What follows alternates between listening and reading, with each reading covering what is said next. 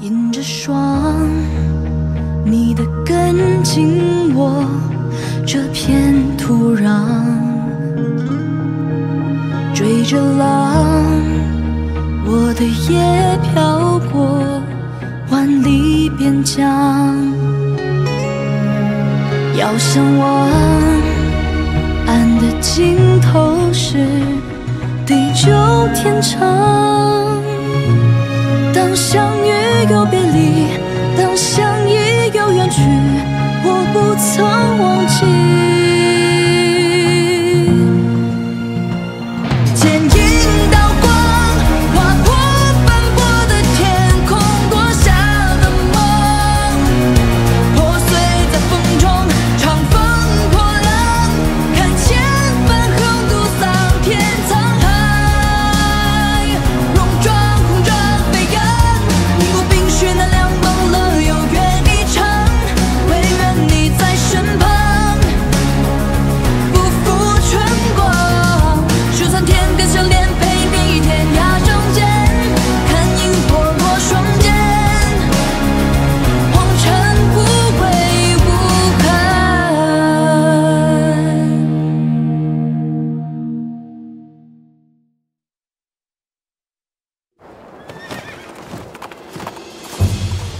大将军，今日交战时抓到个接受方工部的首领，自称知道柳成风的下落，想以此换取活命。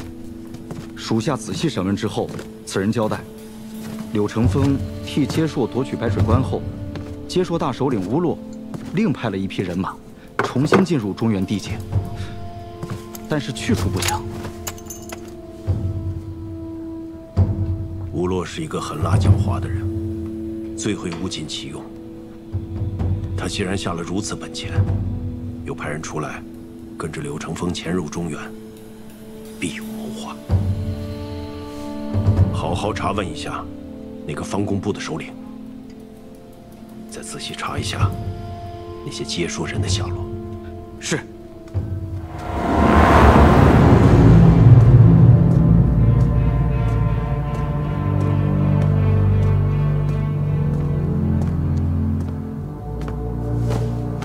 齐王殿下，柳公子果然是胆色过人呐！白水关之事后，人人恨不得食其肉，寝其皮，你竟然还敢来西长京见我？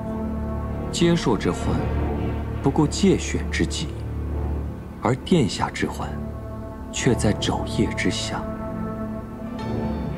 你说的没错，秦王最近是咄咄逼人，我这肘腋之患也是急迫的很呐。承蒙殿下借兵之恩，这一次我也带了不少人马，愿意随时供殿下驱使。我是当朝的齐王，让我用接硕的人，不妥吧？殿下若是觉得有些事不便出手，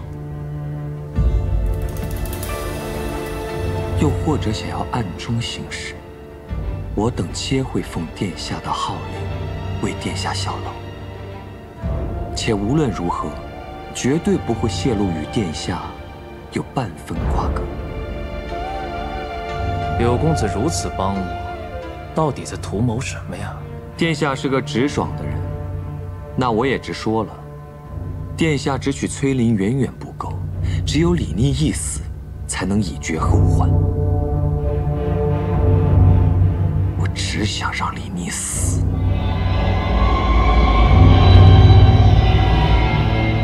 我这三弟果然是得罪了不少人呐。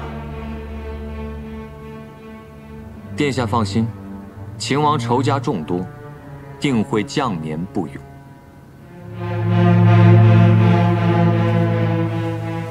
我三弟素来爱出风头，他要是将年不永的话，那就太可惜了。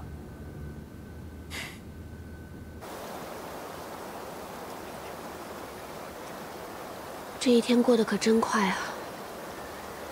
小的时候，总是觉得岁月很长，但是长大以后，才发现，原来高兴的时光，总是过得这么快。你今天高兴吗？今天应该是我有生以来最高兴的一天。我也是。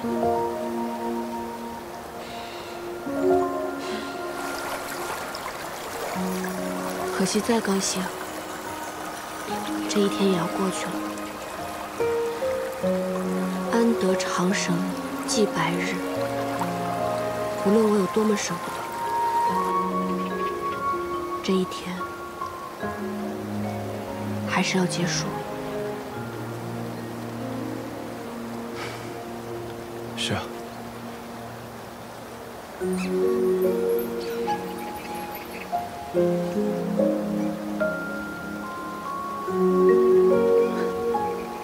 十七郎，如果有一天我做了让你特别生气的事情，你是不是就不再喜欢我，心里就没有我了？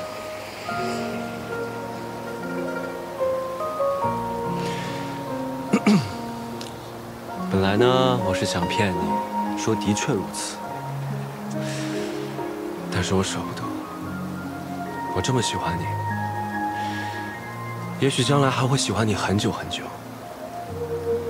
我认为，我不会再像喜欢你一样喜欢别人了。所以你怎么对我，我心里都是喜欢你的。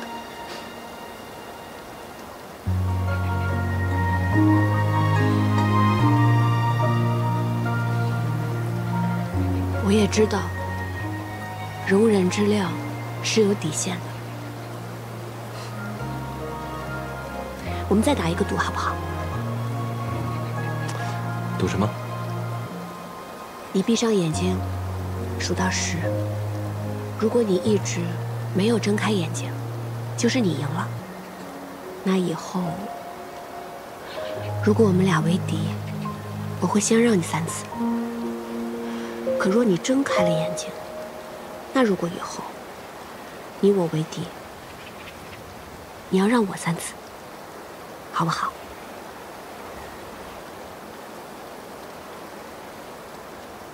好，开始数吧。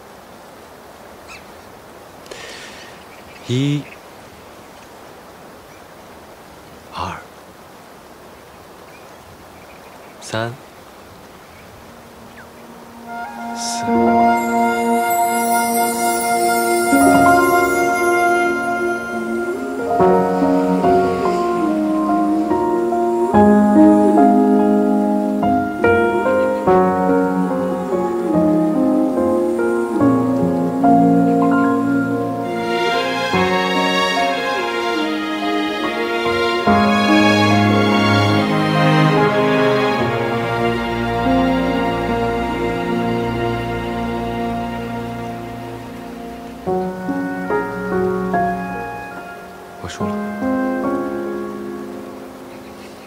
从今往后，我欠你3次相让。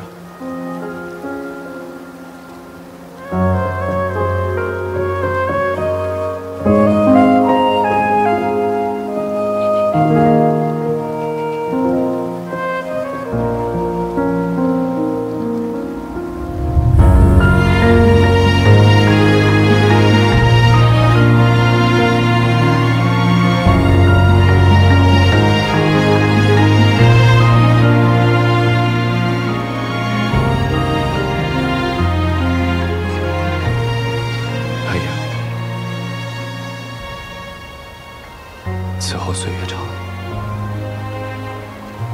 照顾好自己，保重。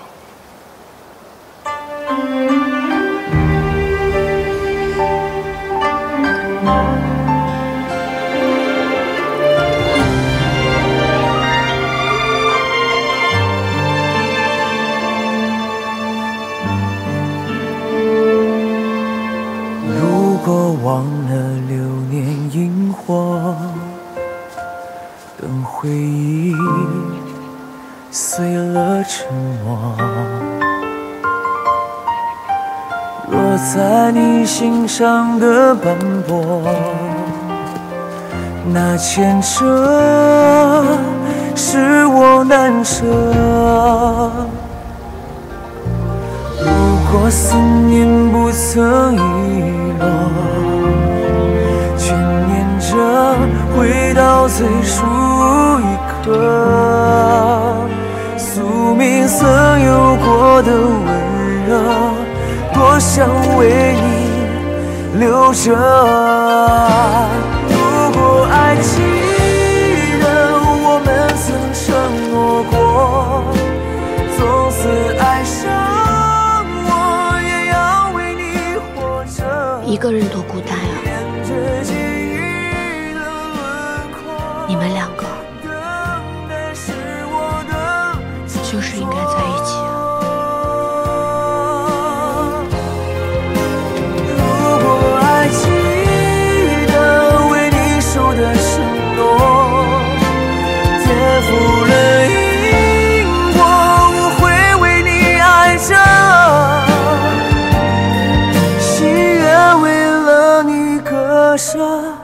一直等着你回应我。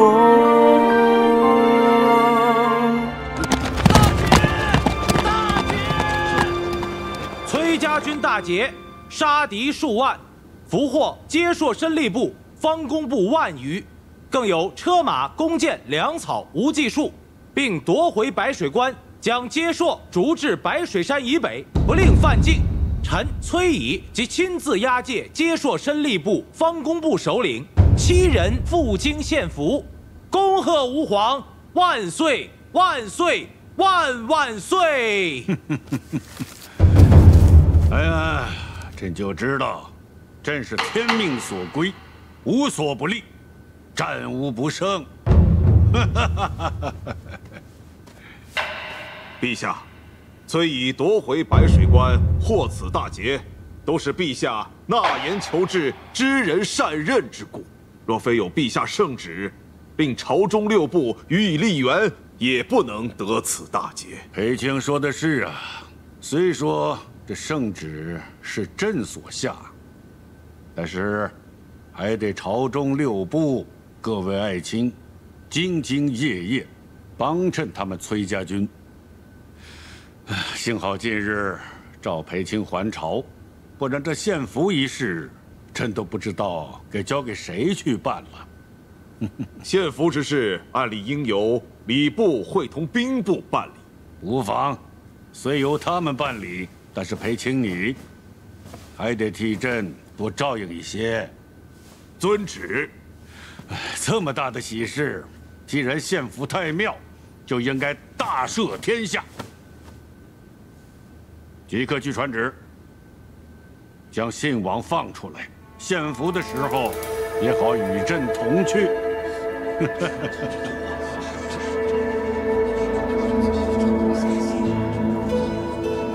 陛下，崔家军大捷，信王何功之有？信王故意纵火，杀害数十条信女，这才幽禁多久？陛下要将其赦免吗？他可是你的亲哥哥。你为何这般不依不饶呢？信王妃之死，难道不无辜吗？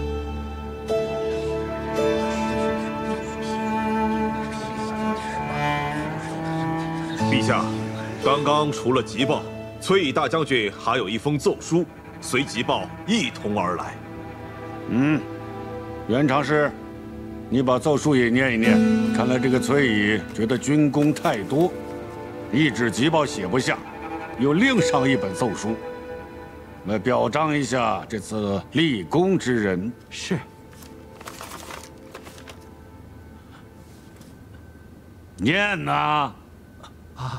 叩请皇上圣安，臣平凉大将军、魏阳大将军、朔州道行军大总管、左威卫大将军崔乙，特为东宫立储之事，奏陛下，请立秦王逆为太子，以固国。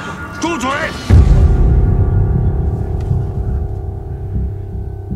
这个崔乙简直是混账之极！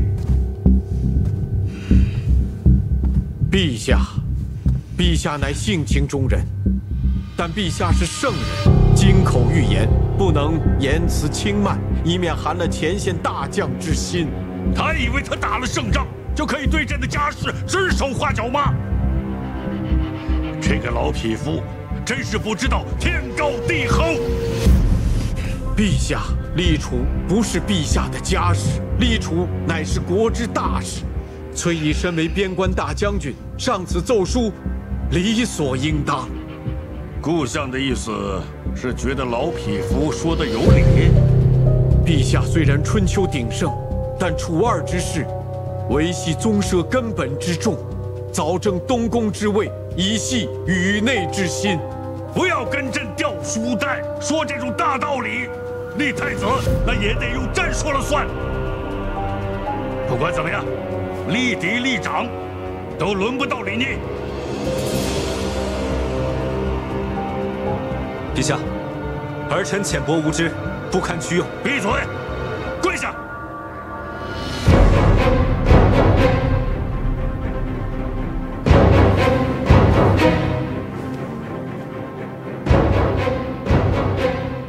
陛下，如今战乱始平，但北有接硕虎视眈眈，南有百越尚未平静。秦王率镇西军，秦王平乱，方拥陛下即位，垂拱宇内，为国朝之万年大计。臣以为当立秦王为储。臣附议当立秦王为储。臣附议当立秦王为储。臣附议当立秦王为储。臣附议当立秦王为储。臣附议，臣附议，臣附议。退朝，退朝！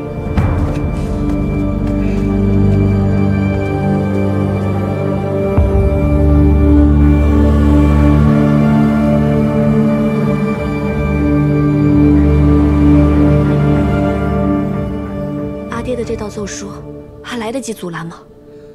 大将军说了，知道小姐耽于情谊，不忍逼迫秦王太甚，所以这个恶人就由他来做。大将军还说，料想小姐必定会阻拦的，所以先奏请了朝中，递了奏书，想要阻拦，怕是来不及了。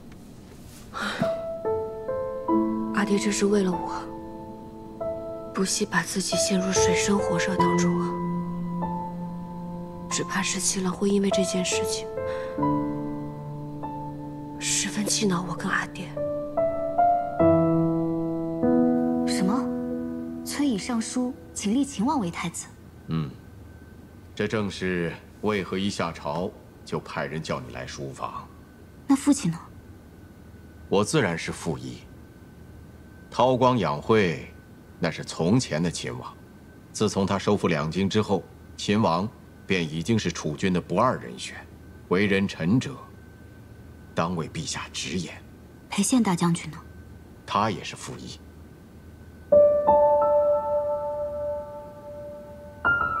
父亲觉得，陛下会立秦王为太子吗？崔乙是平凉卫阳大将军，手握重兵，又打了胜仗，他既谏言立秦王为太子，那是再好不过了。裴宪是镇西大将军，亦手握重兵，秦王将其视作公公，他们两个人的话，陛下不能不听啊。朝中文臣为父亲马首是瞻，父亲表态应立秦王为太子，文臣们必然不会有二话。崔乙这一步棋下得真妙啊，直取中心。父亲这招顺水推舟，也是极妙啊。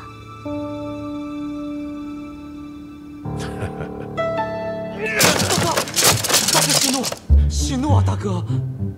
大哥，我站在朝堂之上，只感觉到大势已去。二弟，是大哥一时疏忽，才遭李密陷害的。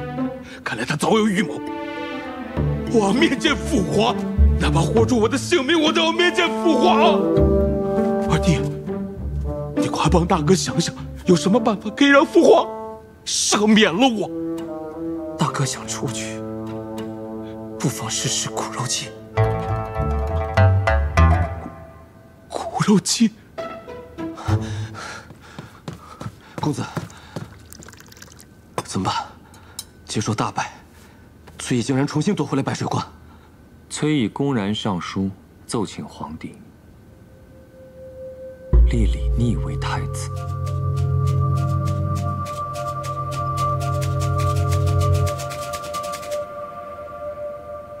既然如此，那对李俊和李来来说，便是火烧眉毛了。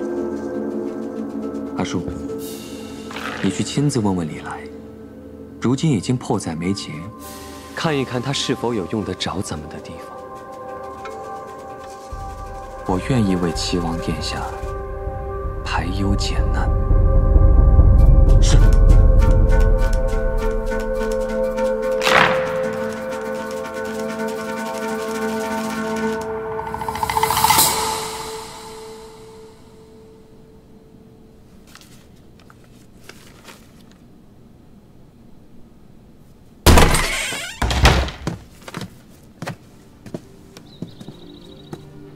还我！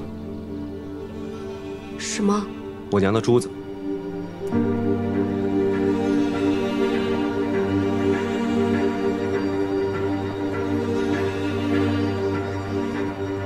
还给我！快点！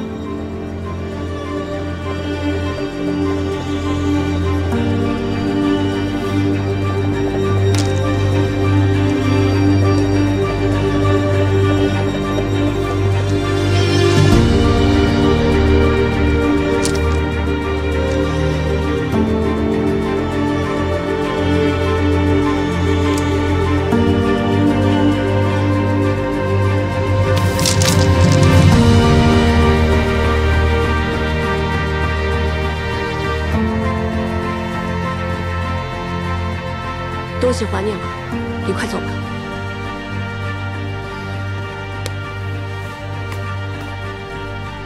秦王殿下，请自重。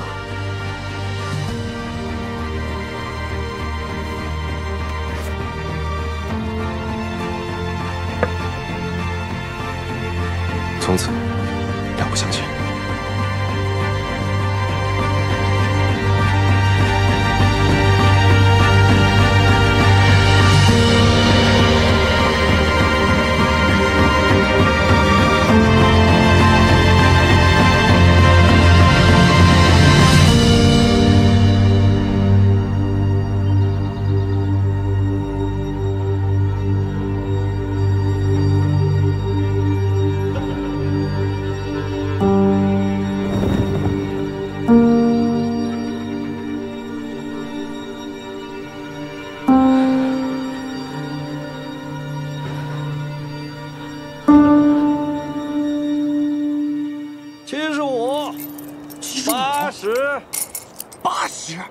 85，这么多啊！95，还差5个。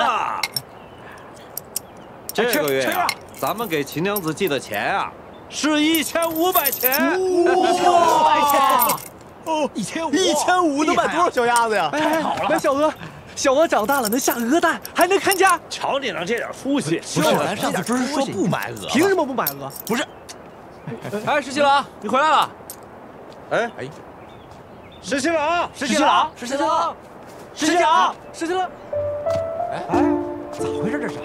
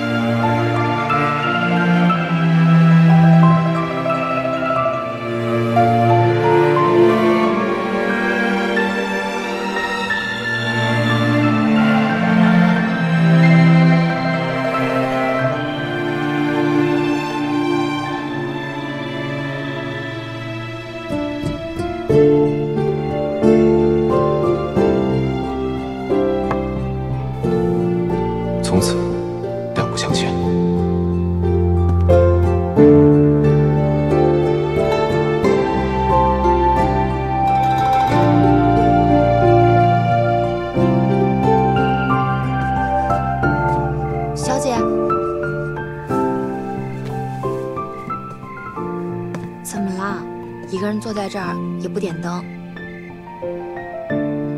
你是走神了。那我去拿个火镰来。桃子，不用点灯，我想自己在这儿坐一会儿。这是怎么了？你声音听起来都有点哑，是不是哪里不舒服啊？没事，我想坐一会儿。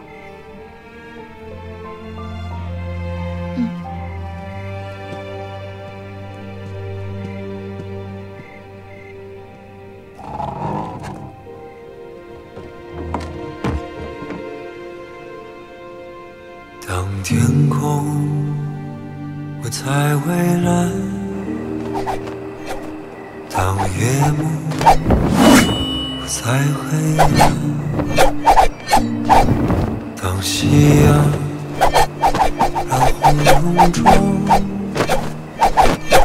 当欢热慢慢消散，当故事不再流转，当年轮一点。你这三更半夜的不睡觉，练什么剑？当过往早已消失在离别里，当汪洋已不再。我说你们少年人呀，就是心火旺，吵了架去找他呀。哎，我就搞不明白了，能有多大的事儿啊？这一宿一宿不睡觉，熬鹰呢。还会记得吗？哎呀，这不入相思门，难知相思苦啊！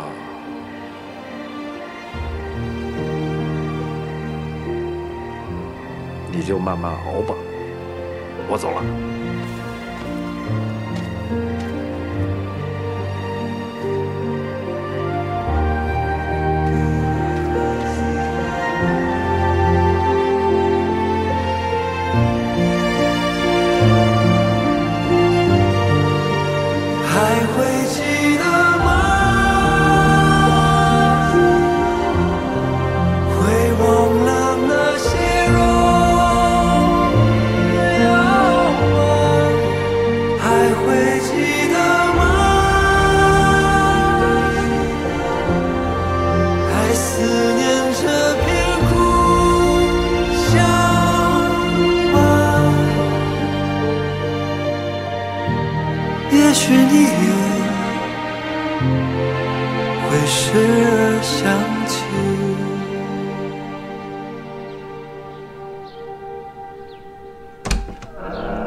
小姐，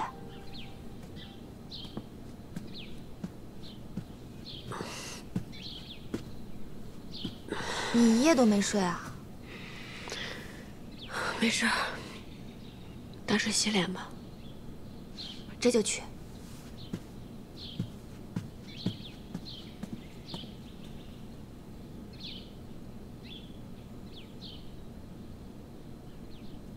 信王到！陛下，信王到了。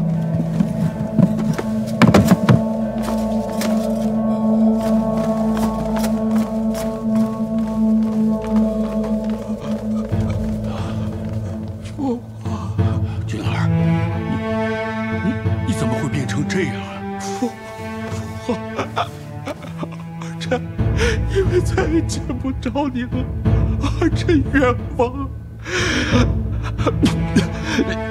儿臣冤枉，儿臣没有杀王氏啊！不知为何那个李宁三番五次的想置我于死地。你马上就要当太子了呀，日后他定然不会放过我。我今天能够见到父皇，我就死而无憾了。你快命人把我送回信王府！你切莫惹恼了秦王啊！李定是我生的，我还能怕他不成吗？君儿，你放心，朕马上就下旨，解了你的幽禁之苦。李逆若是敢说三道四，我必传杖打他。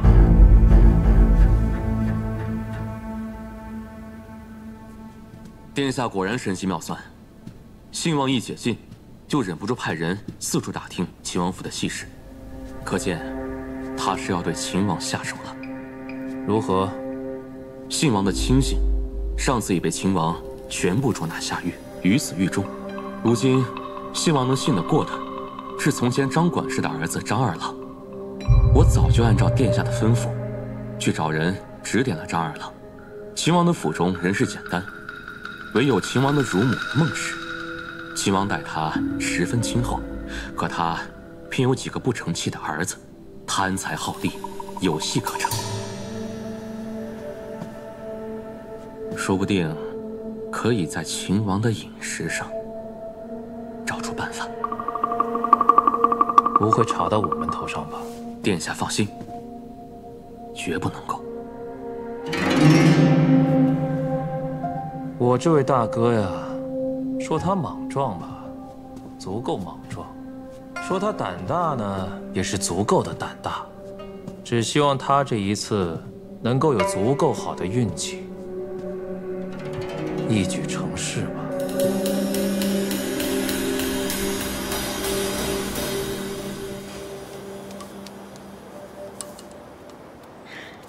你也知道，我那个儿子正五郎啊，十分的不成器，除了吃酒就知道赌钱。以前在家的时候，还总骂我是个老不死的。如今呢，他见到殿下富贵了，把我接到府里来享福，今日竟然又来巴结了。家家有本难念的经，奶娘不必介怀。也难为我家那个不成器的正五郎，突然又成器了一回，特意送来那么些莴笋干。这17郎啊，很喜欢吃这笋干包子，也不是什么精细吃食，可那时候在梁王府里，又有谁知道他喜欢吃什么，又特意给他准备什么呢？我那时候啊，总是从家里拿来莴笋干给他做包子，那时候他还是个小郎君呢，一顿饭可以吃4个包子呢，我真怕把他给撑坏了。看这馅儿啊，要多放点儿啊。好，我帮你，奶娘。奶娘，你看，这样包对吗？你学得还真快。像你这样温柔体贴、又贤惠又心灵手巧的人呐，不知道谁有福气能娶到你做娘子呢？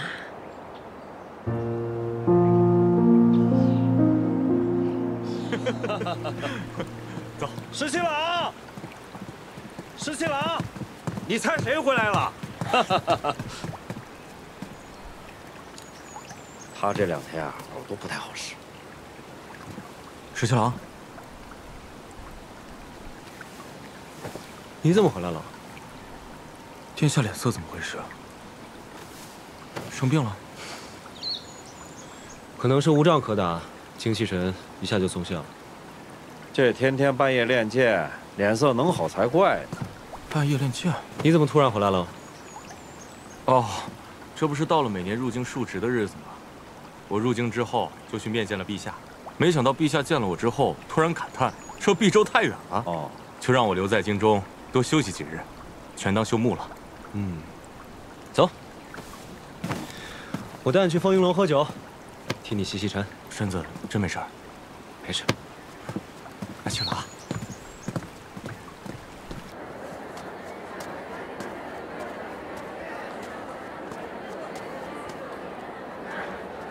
哎，桃子，你怎么了？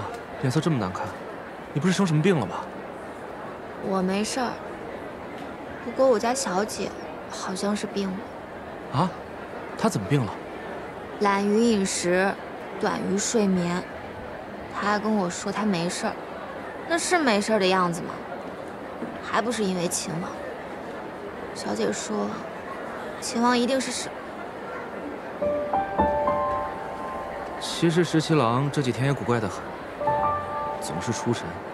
有时候我问他话，他就跟没听见似的。哦对，前几天信王不是被放出来了吗？十七郎他想进宫跟陛下理论，但被裴大将军给拦住了，所以他这几天是愈发的闷闷不乐。他们俩一定是大大的吵了一架，比之前那次更厉害的吵架。哎，桃子，你这么聪明，那这一次你还能有什么办法吗？我是一点辙都没有。我家小姐多聪明的一个人，还不是拿你们秦王毫无办法。十七郎也是，他那么聪明一个人，这一次也跟变了一个人似的。他也一定是拿你们崔小姐没有办法。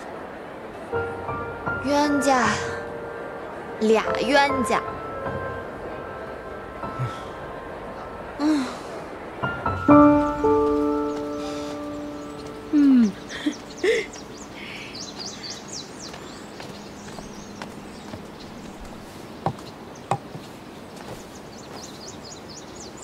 今天殿下怎么还没回来呀？想来是在外面有事呢。照理说，这第一笼包子怎么都应该请殿下先尝的。但我有好几年没做包子了，也不知道这个咸淡滋味如何。罢了，今天啊，我也不讲究这些尊卑了。老婆子僭越，先尝一个。顾小姐，待会儿殿下回来了，你再同他一起吃，这样滋味才好呢。奶娘。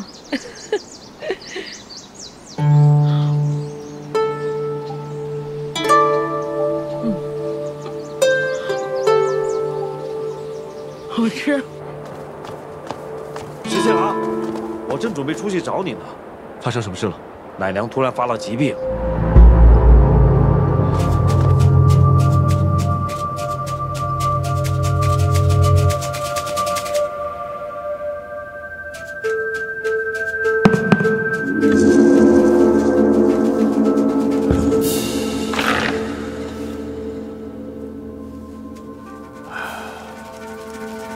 不成了，已经摸不到老人家的脉了。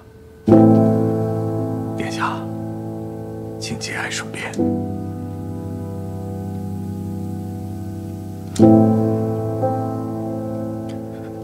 是什么急症？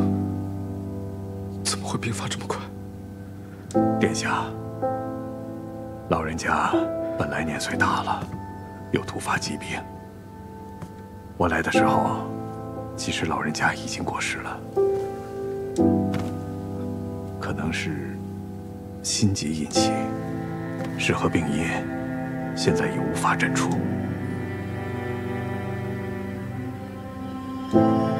大夫，这边请。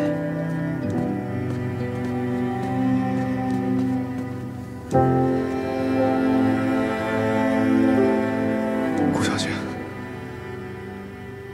奶娘发病时你一直在身旁，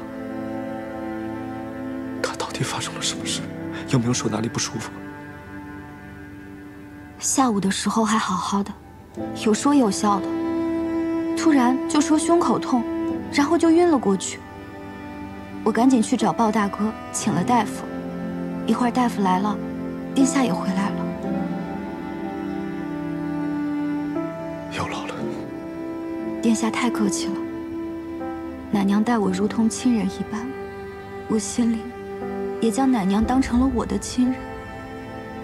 只是没想到，短短一生，就天人永隔。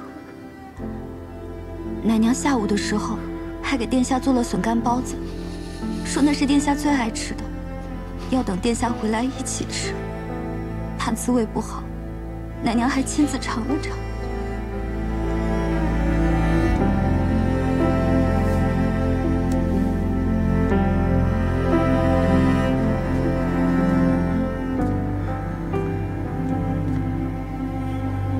十七郎，我送顾小姐先走，咱们好料理奶娘的后事。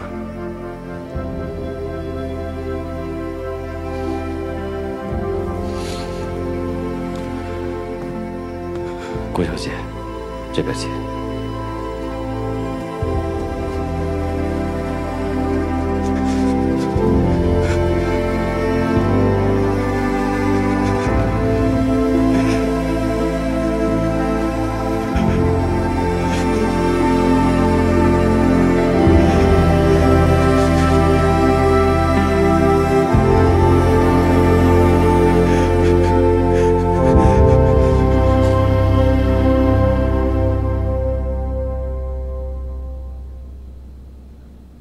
从前不觉得，如今看来，编的是真丑。但怎么就是舍不得扔呢？小姐，小姐，怎么了？秦王的乳母突然得疾病去世了。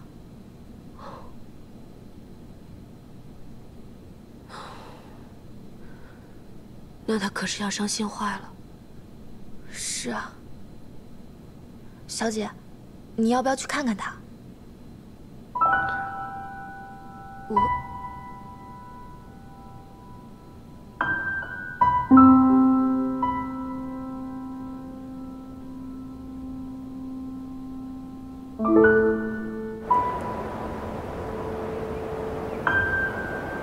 十七郎，我看了一口好棺木，已经替你做了主，切好了就送过来。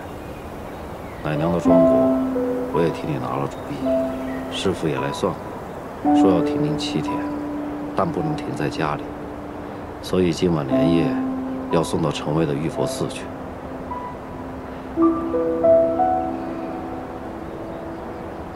你也别伤心得太狠了。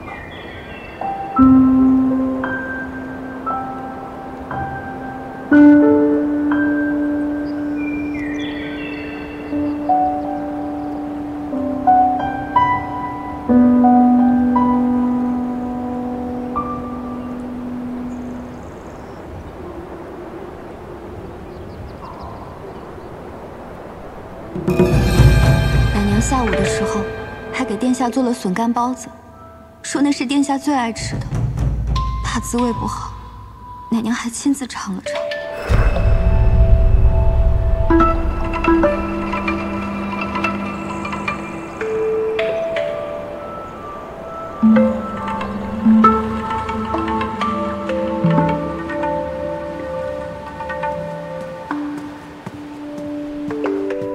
十七郎，仵作我已经找来了，军中山验毒的医师我也叫来了。真的要开棺吗？开棺。是。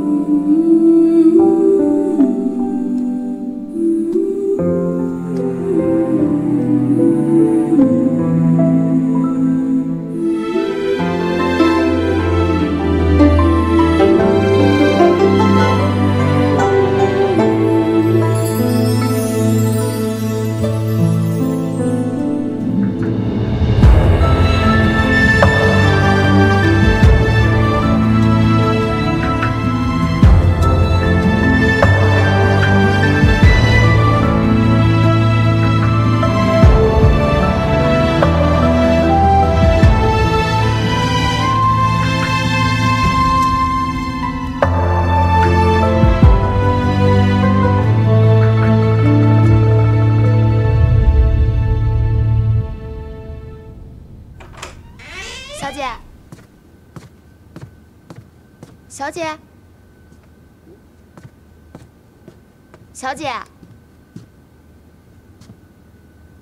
奇怪，人去哪儿了？小姐，这么早你去哪儿了？桃子，你去告诉谢长儿，如果秦王怒冲冲的要出门，或者有别的冲动之举，马上就来告诉你。这是出什么事儿了吗？没有，就是以防万一。好，我这就去。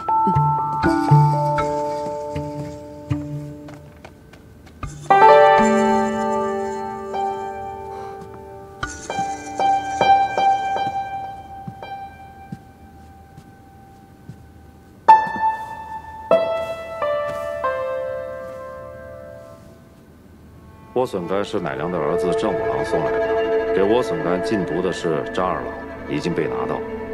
张二郎原是信王府管家的儿子，其供认说，因郑五郎曾听其母说起，殿下喜欢吃此物，于是就买通郑五郎在赌场的朋友王四，撺掇郑五郎将莴笋干送到府中来巴结殿下。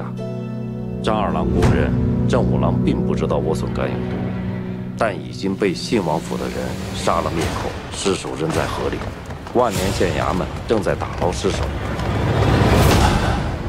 这一大早怎么眼皮就跳呢？也不知道是主凶还是主吉。唉，都怪那个奶娘的，一把年纪了，还嘴馋吃什么包子？你吃什么包子嘛？要不就能把李妮给毒死了，一了百了了。哎，秦王殿下，等我！让开！殿下，殿下，大事不好了！殿下，你慌什么？你快说！秦王殿下，带着人杀进来了。什么？杀害大嫂还不够，你竟敢往我府里投毒！你怎么血口喷人？你怎么胡说八道呢？你！让开！你想干什么呀？你不要以为你将奶娘儿子灭口，我就追查不到。是你让人在他儿子带来的莴笋干里下毒，是你害死我奶娘。这胡说八道！你怎么信口雌黄呢？我害你奶娘干什么？我因为你想毒死我！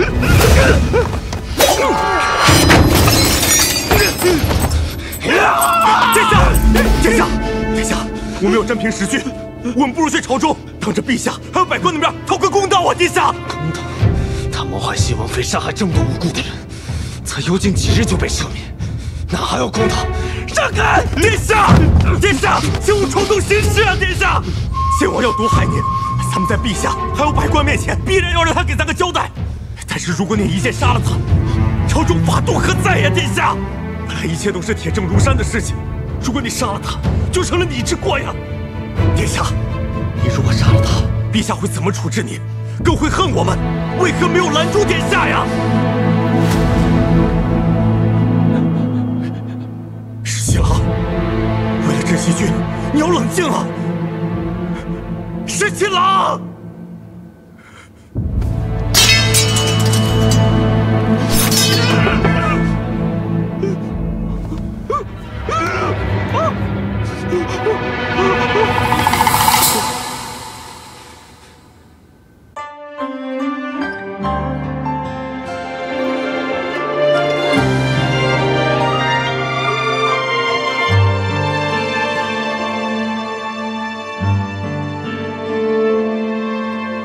如果忘了流年萤火，等回忆碎了沉默。若在你心上的斑驳，那牵扯是我难舍。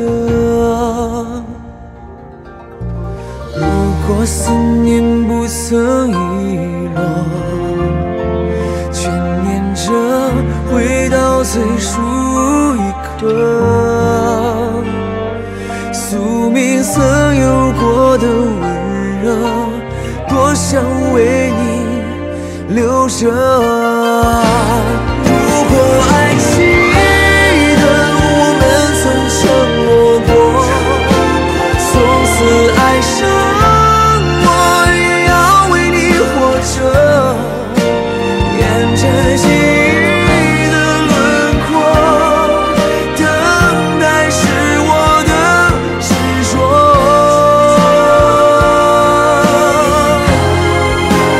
如果爱记得为你守的承诺，颠覆了因果，我会为你爱着，心愿为了你割舍，一直等着你回应我。如果爱记得为你守的承诺，颠覆了因果，我会为你爱着，心愿为了你割舍，一直等着你回应我。